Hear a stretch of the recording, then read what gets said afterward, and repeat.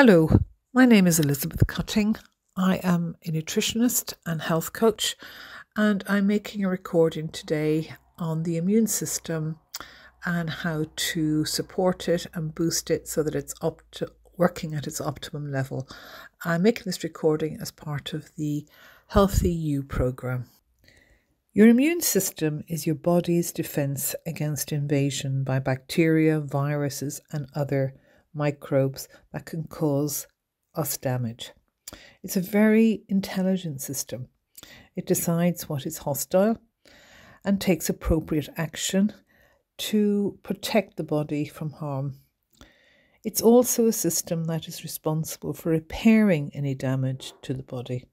For example, if we get a cut or on the skin, or we damage some bones or other tissues in the body, the immune system repairs that. We are able to mount a very powerful immune response when required, which will trigger inflammation while the damage is being repaired. This inflammation will drive the immune response and send out cells that will repair the damage in the right area. So the immune system has to recognizes where the damage is, produces all the immune response cells, send it to the area. There will be some inflammation in that area while it's repairing the damage, and then once the damage is repaired, everything goes back to normal again. This inbuilt automatic immune system is called our innate immune system. It's always in the background, on duty 24 hours a day, 365 days a year. So it's just there in the background all the time, waiting to repair any damage to the body. The innate immune system works alongside another very powerful immune system called the adaptive immune system. This simply means this part of our immune system learns to adapt to new threats and dangers and creates a tailor-made response to deal with it. For example, we may encounter a new virus or a new bacteria that the body has never encountered before. If these viruses or bacteria ever return, the adaptive immune system will remember how to react to them and will immediately deal with them a lot faster. So the adaptive immune system is constantly learning and remembering how to respond to things. It's a very powerful part of our immune system.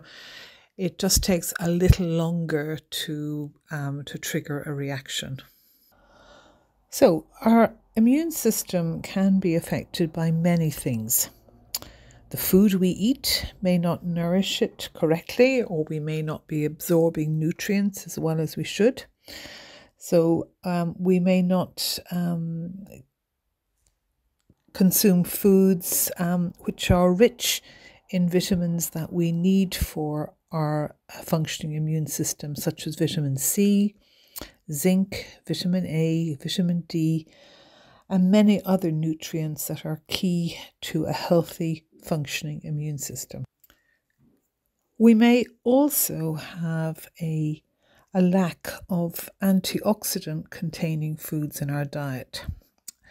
Now, these are found in fruits and vegetables, nuts, unsalted whole nuts, and seeds such as pumpkin seeds, sunflower seeds, linseeds, or flaxseed is another name for it. These are all very important antioxidant containing foods which are really important for our immune system. Just to quickly explain what antioxidants are, they are substances contained in the foods that I've just mentioned, which help to stabilize any other dangerous substances in the body. So they're a really important part of our immune system, and it's why health professionals emphasize the importance of eating fruits and vegetables because of these powerful antioxidant containing compounds which neutralize things like, they're called free radicals. They're damaging compounds that we can get from lots of different things, but I'll talk about that in a moment. Sometimes as well, eating certain foods can affect us in a negative way and trigger an immune response. I'm particularly thinking of things like wheat or dairy, which for some people it can trigger a response in the body, which is the immune system reacting to wheat and dairy because some people can't tolerate it very well. So when they eat them, it triggers a response in the immune system. Some of you may have experienced that with wheat or dairy and experienced bloating or having to run to the toilet quite a bit because it's your body's just not reacting to it in a normal way. Another thing that can affect our immune system is stress and our lifestyle choices. These can have a huge impact on our immune system, both of which can reduce our immunity and drive an excessive immune response. Our gut health is also an important factor in ensuring our immune system functions correctly, as the gut is responsible for producing beneficial microbes that play an important part in a well-functioning immune system. These things are called short-chain fatty acids, and they are produced if our diet is really good and our gut health is working at an optimum level. We produce short-chain fatty acids if we have a diet rich in fibre as well. So it's really important to think about what you're eating every day, because everything we put in our mouths has an impact on the body and particularly on the immune system. So let's look at what happens when the body responds and when our immune system is triggered. So when the body responds to an invader from outside, whether it's bacteria or some other type of infection or virus or injury, the body's response creates a temporary inflammation. This is part of the healing process, and it is a perfectly normal process. It lasts maybe for a few days until the problem has been resolved, and it is necessary for the immune system to be able to work efficiently. So that type of inflammation is very normal. You will have experienced it yourself if you've, hurt yourself or twisted your ankle or pulled a muscle. The area will feel hot and uncomfortable for a few days, and then it will subside and return to normal. However, things only become damaging if the inflammation triggered by the immune response becomes chronic, continues for weeks, months, or indefinitely. This type of long-term systemic inflammation causes a lot of damage to the body and will need to be investigated as to the root cause. You can test if you have a blood test done, there are certain markers in the blood that will indicate whether you have systemic inflammation in the body. This is CRP and ESR. These come up on blood tests, and it is a marker for inflammation. So if you have that chronically for a long time, then the doctor will maybe investigate that.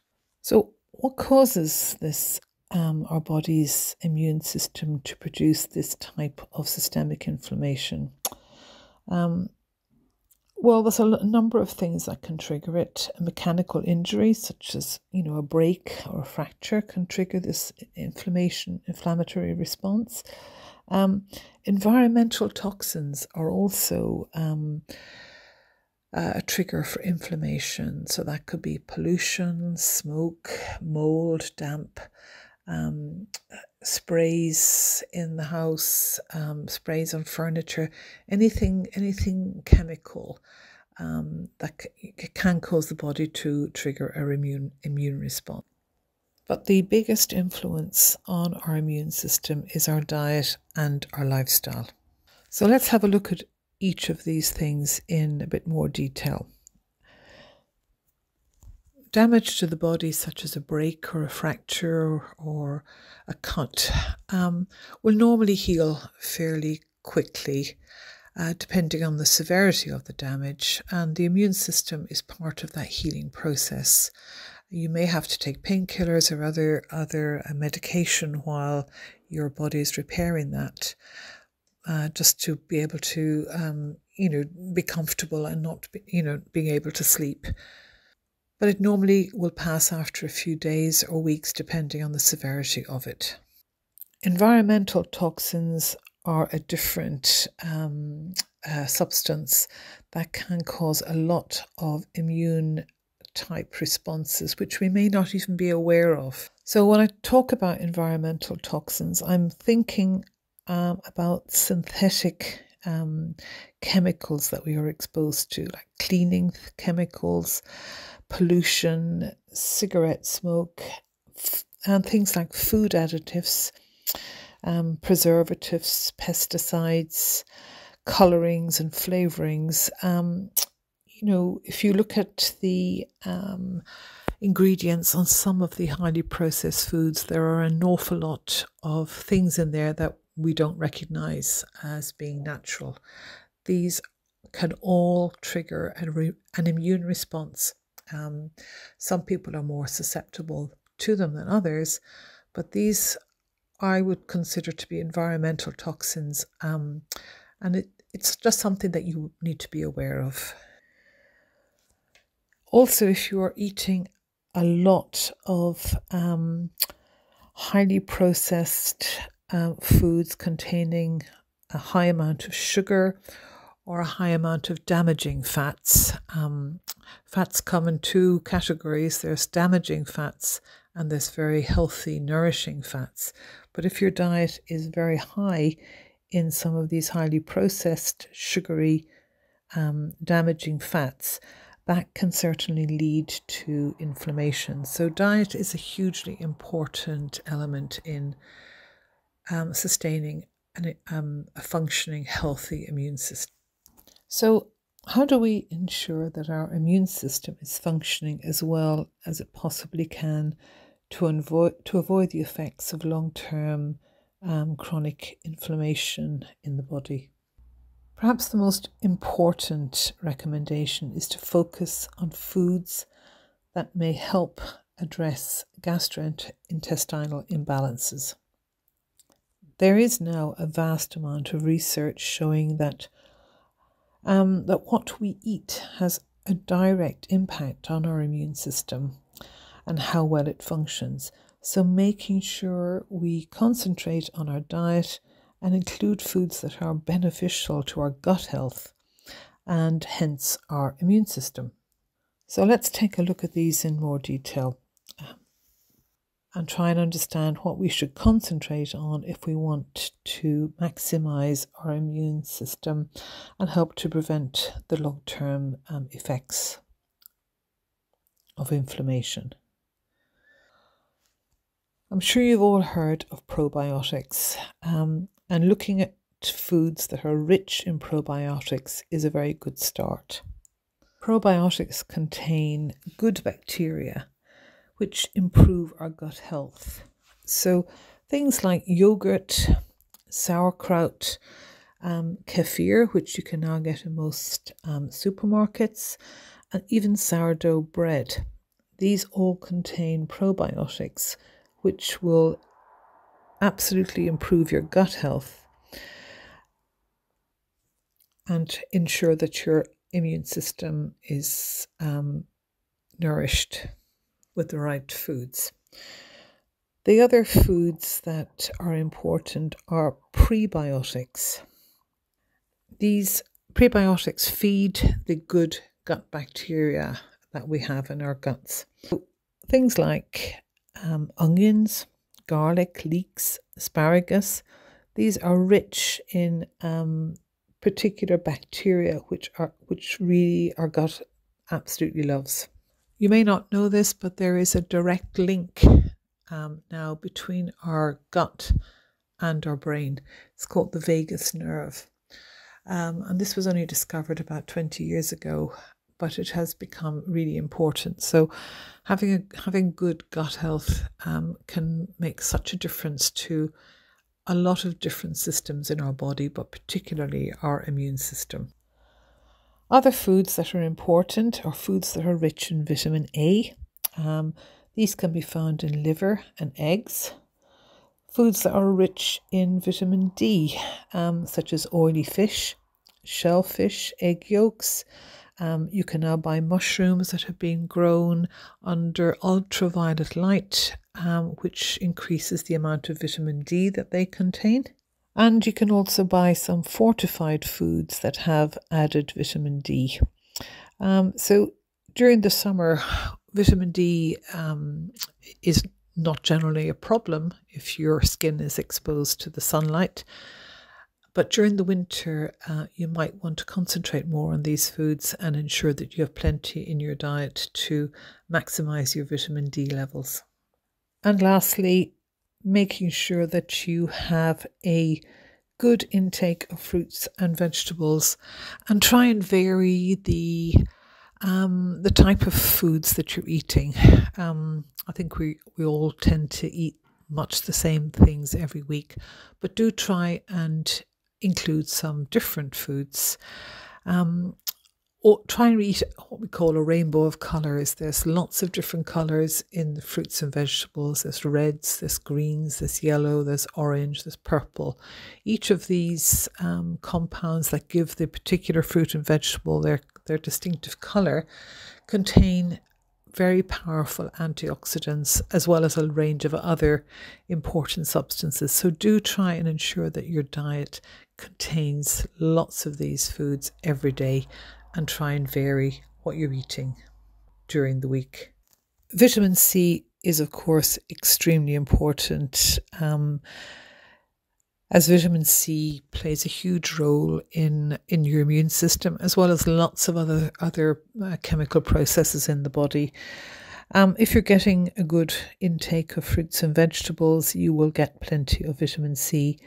Oranges, berries, kiwi fruits, these contain lots of vitamin C, but most vegetables and fruits will contain some. But dark green vegetables are important. Even a red pepper contains as much vitamin C as a piece of fruit. So do get a good range of fruit and vegetables in your diet. So what should you not eat? What sort of things can damage your immune system or make it work at a less optimum level? So eating highly processed foods, which contain a lot of preservatives and colorings and emulsifiers, sugar and damaging fats. These are fats that are not good for the body because they trigger a response in the body. When you eat these foods appear to the body as being an invader, an outside chemical that the body doesn't recognize as being natural. So when you eat these foods, your body does mount an immune response against them and tries to neutralize them. Antioxidants play a big role in neutralizing these chemicals. So that's why it's important to have lots of antioxidant containing foods in your diet. But the most sensible thing to do is to try and reduce the amount of highly processed foods that you consume every day. Even if you just cut them down, it's difficult, I know, to avoid them. They're in everything. You have to be really vigilant. But the more you can avoid them, the more robust your immune system will become. Try and focus on foods that will boost your immune system and nourish your body. That way you can ensure that your immune system is working at its most optimum level and protecting you, particularly during the winter months when we have so many bugs going around and people coughing and sneezing. It's very easy to pick up things. If you do catch something, eating foods that are very high in vitamin C, or getting some vitamin C lozenges that you can dissolve in water. If you take those over a few days, that can help to reduce the length and severity of a cold. But do try and avoid the things that you know will damage the body, such as the processed foods I've just been talking about. So maybe keep a food diary for a week and think about what you are eating, and look at maybe cutting out one or two things that you recognise maybe might be causing some damage to the body or causing an inflammatory response. So I hope this has given you a brief outline of the immune system, what it does in the body, and how best to support it. I hope you've enjoyed this recording, and I will be recording further sessions at another date. Okay, goodbye for now.